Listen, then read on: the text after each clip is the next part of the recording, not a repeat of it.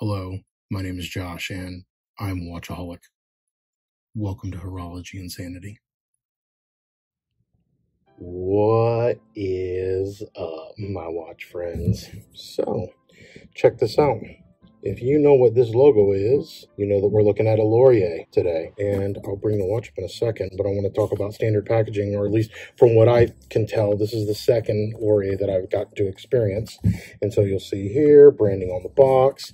It comes with this little watch roll. Now, this is an insert that we put in there. And when I say we, I mean the folks that I do tour watches with and that we share watches back and forth with. You'll see that we have little pieces of bubble wrap all over the place. Here, I've got another one over here. This one just came out of another one. So what we do is we'll wrap the watch head in a piece of like cellophane type plastic to protect it, and then put bubble wrap around it before we shove it into one of these pockets. And so if you ever see me open up a box, you see some random tape and you didn't get that, it's probably because that's just us trying to be extra careful with these watches, because we're shipping them around and who knows what the shipping system does with these things some of these times. So you'll notice here, instruction card or something. Does anybody read those? I don't read them. So yeah, so there's that. This watch roll, we'll talk about this a little bit. If you were to like put some leather treatment, cleaner and conditioner on it, and maybe softened it up, and then maybe actually used it, like stuck in your pocket like you did a wallet, and wear it for a little while, it might soften up and be okay. But I'm going to be honest with you, this thing isn't great. So it's nice in the fact that it's small and compact. It's got 2 slots, but the watch rolls that I've gotten with Zelos and Helios are way higher quality than what you're going to see out of this Lorier. So you'll know the watch will come in this slot. I've got it sitting off to the side, and then you've got a screwdriver, like a 1 mil screwdriver, which actually works really well, and because their bracelets are screw pins. And then you've got your warranty card, and it's got a nice handwritten thing on the back from the owners. The little bit I know about them, they're good people. They're good watch enthusiasts. Now, here's what we're really looking at. Ta-da! The Lorier Gemini. Now, this is a vintage style hand wind chronograph. This is a tour watch, so this is my buddy's watch. And when I say a tour watch in this sense, it's not from Lorier or even from another channel or anything like that. My buddy actually bought this watch and was kind enough to loan it out to several of us in our watch group so that we could experience it. And for those of us who have YouTube channels, you know, we get to film it while we have it, while we experience it. So if you're curious what I've got on my wrists, let me zoom out a little bit. I am wearing the Oris 65 Deauville, because what's funny is this Lorier kind of reminded me of this vintage style Oris 65. And so I think they're completely different calibers of watches. The movements are different. They're different sizes. So I don't think that they compete necessarily. I think you can have both of these in a collection. And I think that my buddy's going to be selling this one after he tours it. And usually what we do is we do a raffle. If I'm selected to buy this one, I probably would add it to my collection. I like it. So let's just talk about it a little bit. It's the Lorier Gemini. This is the white variant. Is this the panda or the reverse panda? I can never remember which is which, but white dial, black subdials. And the hands, let me get them in the light. They look black at certain angles, but they're not. They're stainless. The subdial hands are painted white, and you can notice that the subdials are also painted on with like white indices and numerals. But then the dial has what appears to be like applied indices. This one is, in my opinion, the best of the 3 variants. So they have a black, a white, and a blue. The blue has white subdials. The black, I think, also has white subdials. I think they look all right. And depending on your personal preferences and whatnot, choose whichever one stands out to you. But if the white one is the most popular, I could see why. Let's look at this. It does have the Seagull ST19 hand wind chronograph movement. Now, I have other watches with this movement in it. Some people are going to complain on it. Some people talk about, repair costs or something like that. I've not had an issue with these. Maybe it's because I've got so many watches that I haven't really put one to its test, to really wear it out. But I love a hand wind, and the accuracy and everything that I'm getting from these, I usually get better accuracy from my hand wind watches than I do from any of my autos. And so I don't know if that is an actual factor. I don't know if hand wind movements are in general more accurate. If you're a watch nerd and you know that for sure, like if somebody's tested it, I would love to hear about that down in the comments. But yeah, so I like a hand wind movement. And so I'm all about this. Now, I will say, let's get right into the pros and cons, right? The con, the movement is beautiful. So why they chose to put an all flat, no etch, no whatever, stainless steel screw down case back on this for a watch that's only got 50-meter water resistance? Let's be real. If this had 100 or 200-meter water resistance, then I can see why they made the choice for that. The ST19 movements that I've seen in my other watches have big display case backs. They look good. And so I'm a little disappointed with that case back, but that's just me, and it's the same beef I have with many watches, or sometimes when they put too tiny of a case back on it. I love Zelos, right? But the new Nova has that little tiny see-through case back on it, and yeah, that's a con. They really could have done better than that. Anyway, here we are. I already mentioned it, 50 meters of water resistance. So you're going to be fine for most use, but like I wouldn't go maybe do like water sports with this. It might be okay. You definitely don't want to use the pushers underwater. That'll get you hosed real quick. So just be careful with this one. 24 click bidirectional bezel. So this is, like a GMT style timing bezel, and you can see I can click it both left and right. I will say that the outer edge, you can see that it has like a coin edge bezel. Let me zoom in a little bit on that.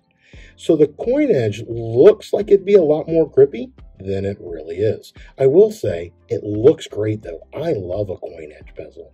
And so from that perspective, it's nice, but you gotta really like put some pressure down to be able to get the traction to move it.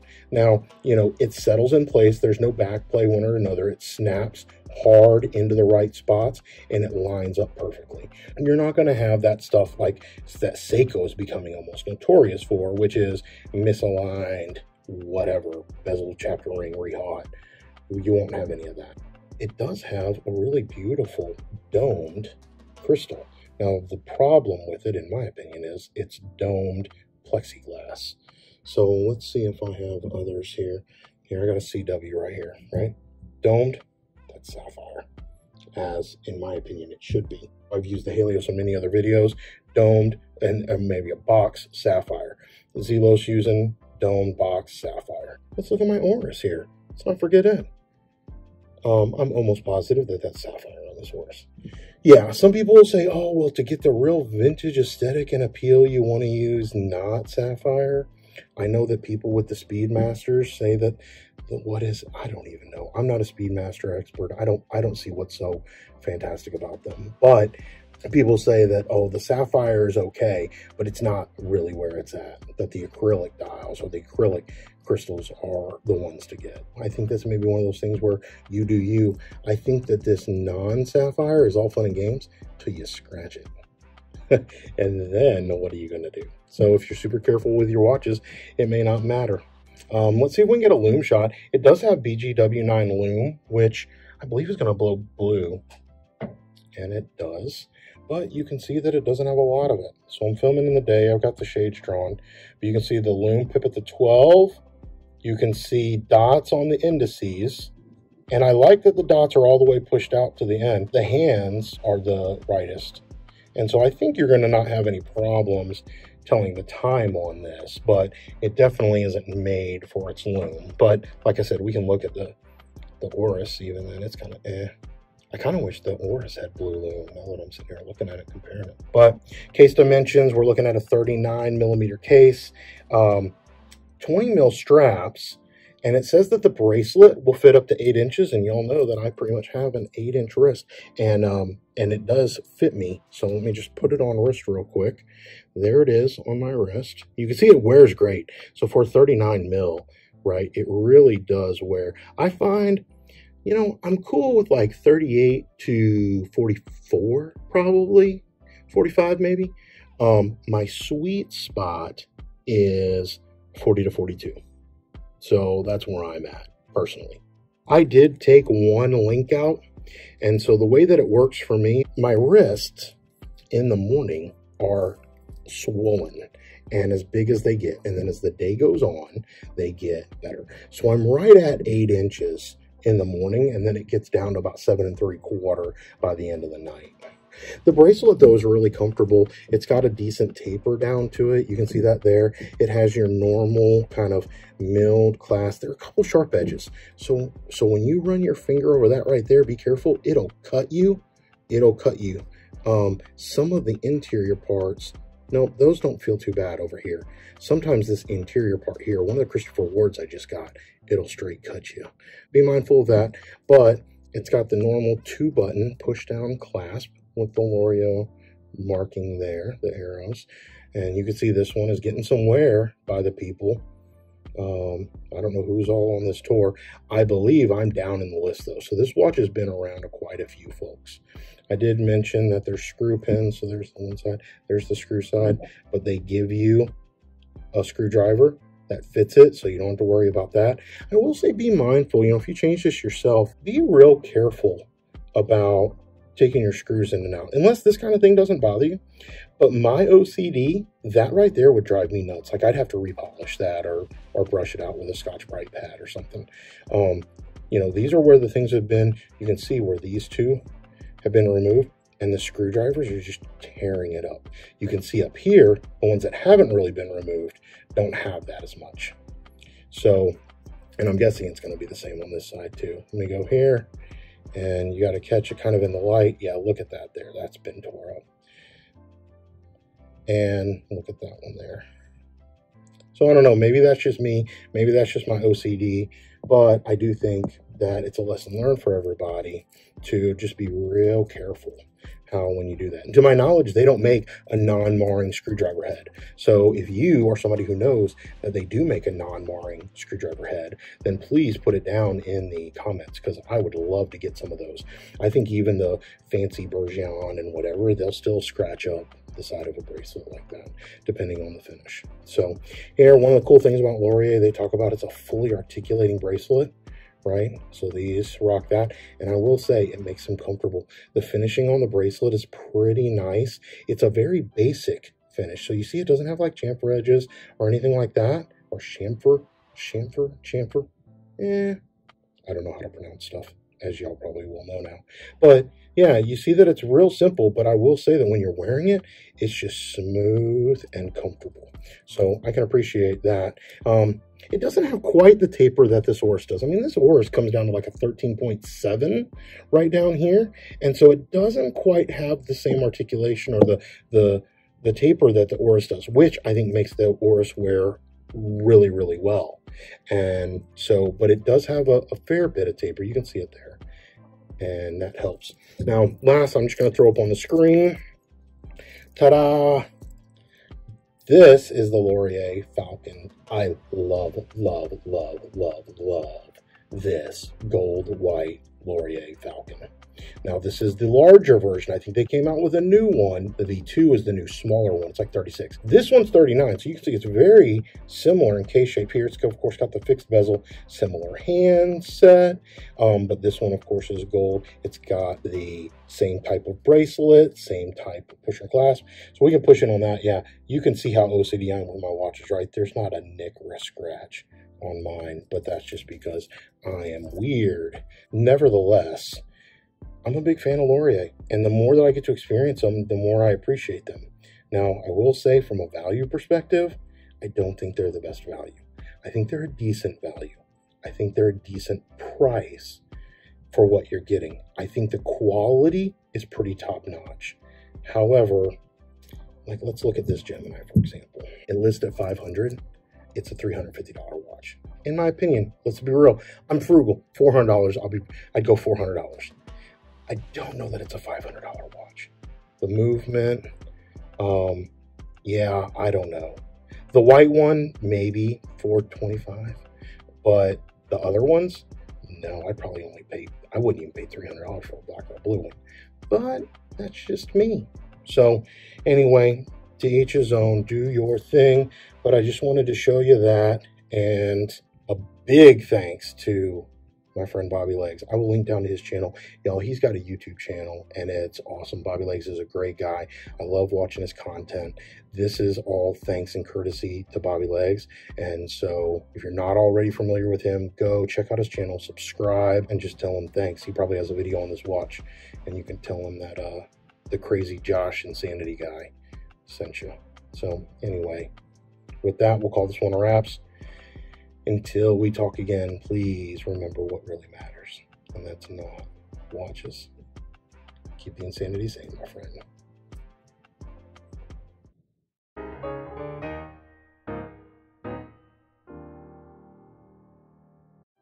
This is sold out. So if you go to their website, you're going to see that it says $4.99 for the MSRP, and it says that they're sold out. I don't know if they're doing a wait list or anything like that. Here's what I think they do. Unlike Zelos and some of the other ones who make a limited batch and then number them and leave them kind of limited in that numbered batch, these are not numbered. In fact, I don't think that there's anything on the case back. If you look at this, it's just straight up a blank case back. But Lorier, I think what they do is they make them in limited batches, but then they produce more. So if you're familiar with Helm, Helm does something similar. Now, Helm might be a hot topic right now because they just did another release. And from what I know, everybody who wants to buy one of those watches can't. And everybody's up in an uproar and people are figuring out, hey, what should I go spend my money on since I can't get a Helm? And I'm going to be honest with you, go buy a Zelos. But I'm a little biased, right? Because I like Zelos. So yeah, go buy a Zelos, man. And I say this as somebody who's got a Helm, right? The Helms aren't worth the hype, just my opinion. So when I go to sell mine, maybe that'll hurt me in the resale, but I don't think so because some people are just fiending after those watches. But anyway, this ain't a Helm video, right? This is a Lorier video. And yeah, if not a Zelos, I'd buy one of these Loriers. Now, again, this variant's out of stock, but keep an eye on some of those other ones. And I may do another video. So I have a secret on how to get Loriers that are sold out, but I don't know if I'm going to share it with y'all because then I may not be able to get the ones I want. Oh, that's an ethical dilemma. I might have to include that on a Philosophical Friday. Throw it down in the comment section. Am I a terrible person for not giving out all of my watch secrets? I got to think about that one a little more.